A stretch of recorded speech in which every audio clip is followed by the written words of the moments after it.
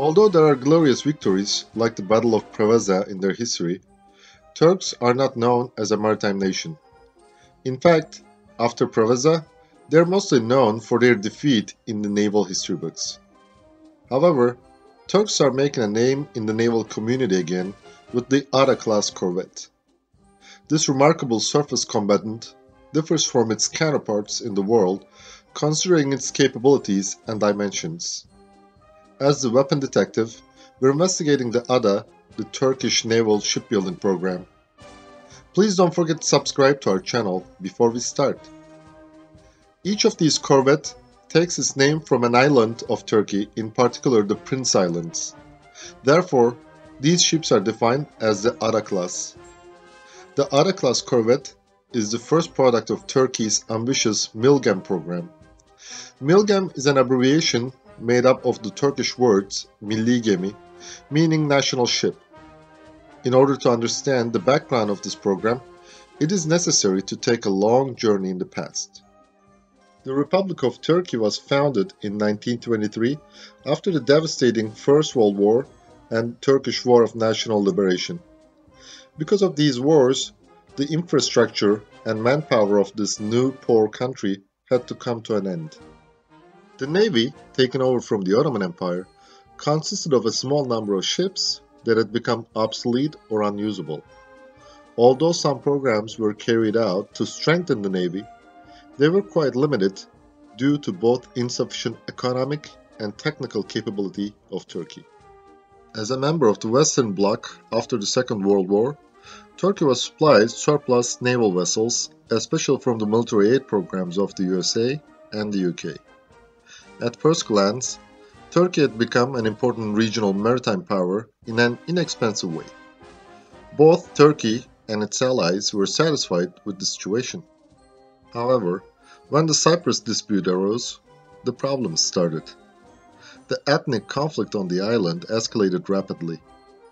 In 1963, after bloody Christmas attack carried out by the Greek Cypriots, Turkey was intending a military intervention in Cyprus. This intention was blocked in 1964 by the ultimatum of the US President Lyndon B. Johnson. The US government officially stated that Turkey cannot go to war with US weapons. This ultimatum was a breaking point. Turkish government realized that they must have an independent defense industry to protect their interest over Cyprus. As a result of this decision, Turkey laid down an escort destroyer named Berk TCG in 1967. TCG Berk, which is the first major surface combatant to be built in Turkey, was a modified model of the US Claude Jones class. The second important breaking point happened due to the Cyprus dispute again. During the invasion of Cyprus in 1974, a Turkish combat aircraft sunk the Turkish destroyer TCG Kocatepe as a result of an intelligence error. The Turkish Navy investigated the incident and realized that its warships didn't have sufficient air defense capabilities, because these ships had been designed according to the US doctrines. According to the US doctrine, air defense of the fleet is provided by carrier-borne aircraft and missile-equipped surface combatants. Yet, Turkey had neither the air defense missile-capable ships nor the aircraft carriers. In order to solve this problem, in 1980, Turkey requested permission from the USA to build Oliver Hazard Perry-class locally. However, the permission was not granted. So, Turkey turned to Germany to build the Mako 200 class frigates locally. The Turkish Navy determined its unique requirements within the scope of this program and requested some modifications to the general configuration of the ship.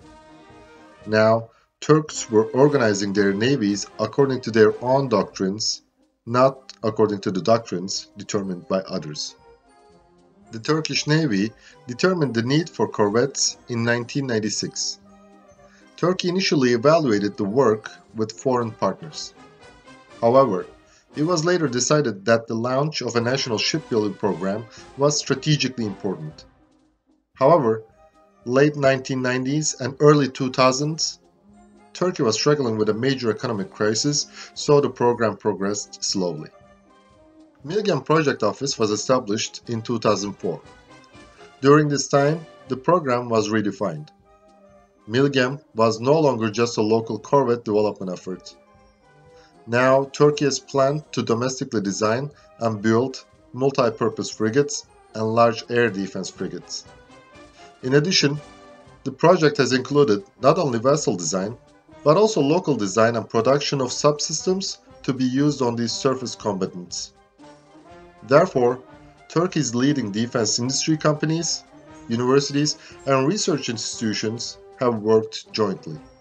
Many sub-programs have been launched for the development and production of subsystems to be used on these ships. The first of the Ada-class corvettes, which is the first stage of the MilGem project, TCG Heybeliada, was laid down in 2007.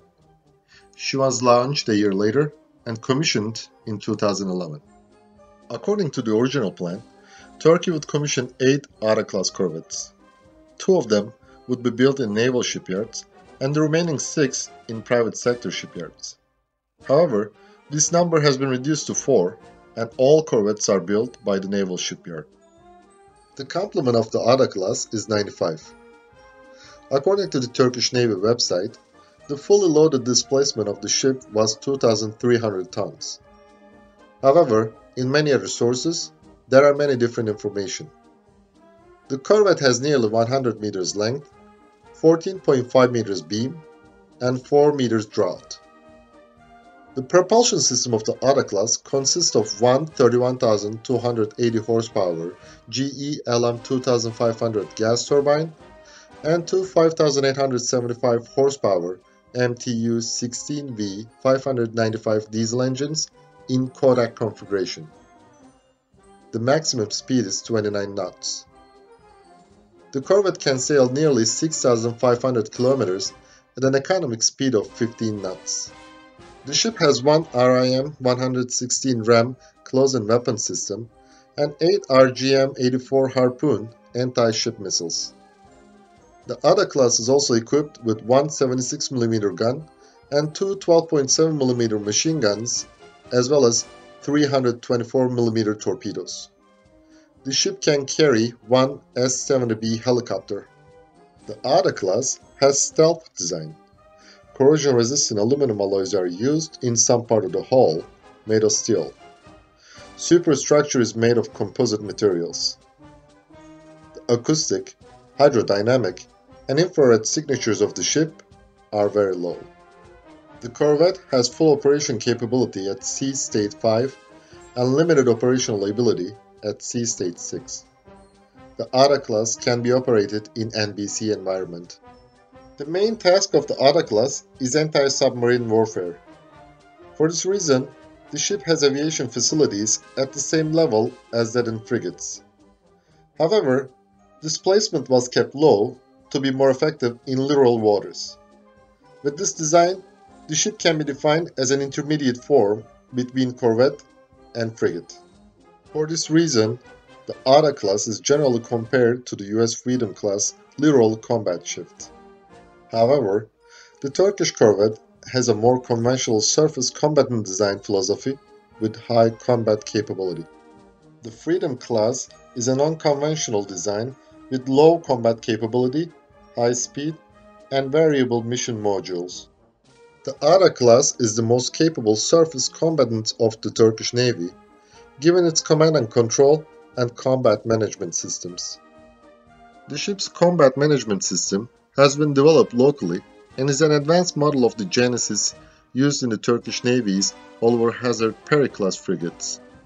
The Smart S Mark II long-range air and surface surveillance radar of the corvette can detect maritime patrol aircraft from 200 kilometers and anti-ship missiles from 50 kilometers. It can track more than 500 targets simultaneously. Turkish Aselsan company produces this radar of Thales under license.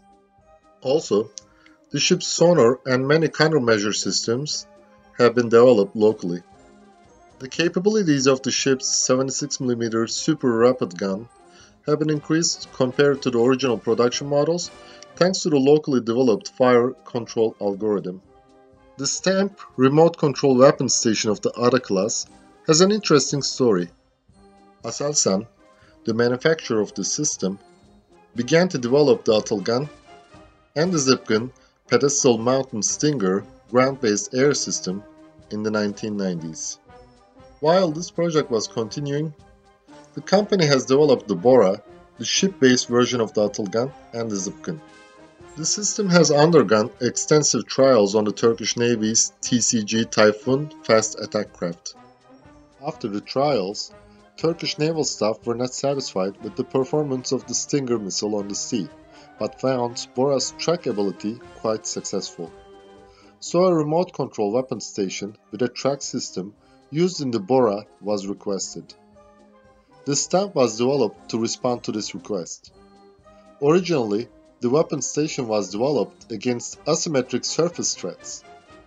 However, it has been observed in the trials that the detection, identification, and track capabilities of the system against the air targets are quite superior. There are 21 missiles in the Mark 144 launcher system of the Ram. The Ada class is equipped with the Block 1 model of this closed-in weapon system. This version has both radar and infrared guidance system. Thus, the Ram can also be used effectively against stealth anti-ship missiles. The Ada class is currently equipped with Harpoon anti-ship missiles.